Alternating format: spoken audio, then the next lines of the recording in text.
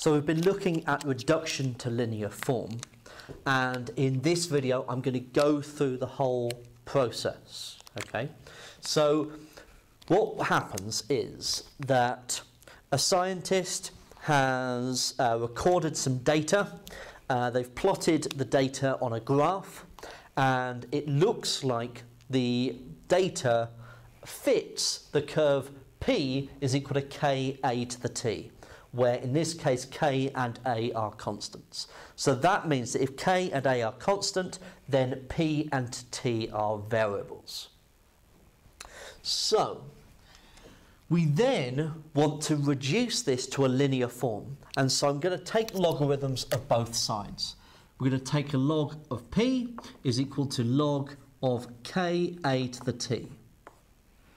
So the right-hand side logarithm can be split apart, so log of k plus log of a to the t. And the t can come down to the front there, so log k plus t log of a.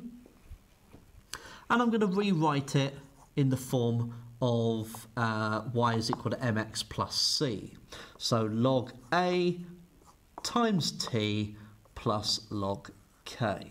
So y equals mx plus c, where the y and the x are the variables and they line up with the log p and the t because they are variables.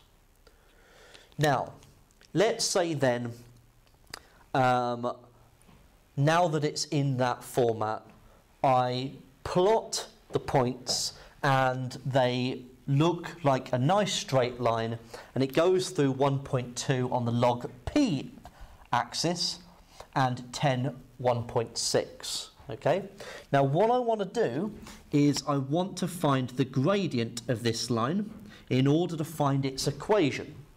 So m, the gradient of this line, is the difference in the y coordinate, so 1.6 take away 1.2, so 0.4, divided by the difference in the x coordinate, so 10 take away 0, so just 10.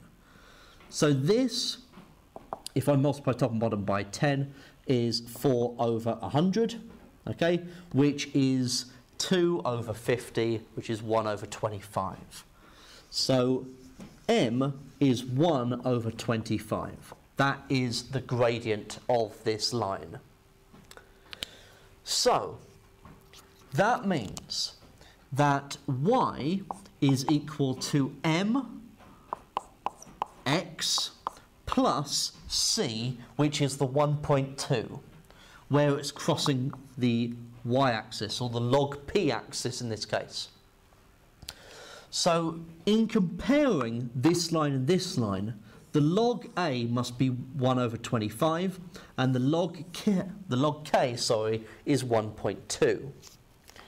So log of a is 1 over 25, and log of k is 1.2.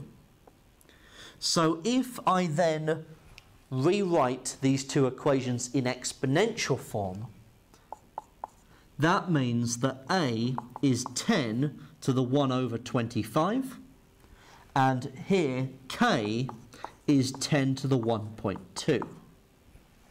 I now have values for a and k, and I can put them back into the original equation.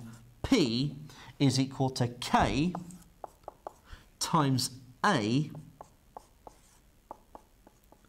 to the t. Okay? That is the equation of the curve that would fit the original data. The original data that the scientist collected. And then we might have a final question which looks something like this. Find p when t is equal to 20, for example. So I just need to substitute t is 20 into this. So when t is 20, if I substitute that into the equation using a calculator, then we've got 10 to the 1.2 times by 10 to the 1 over 25, and that is to the power of 20. And that is equal to 100. Okay? And that is how we work through one of these problems. Now, I do suggest that you go through as many of the exam style questions of this as you can. It is quite a fiddly process, but it's not one block question. It's split up into several sections, an A, B, C, D and E, for example. Okay, so just go through the process, use the mark schemes that are available so that you know exactly what you need to look for at each stage.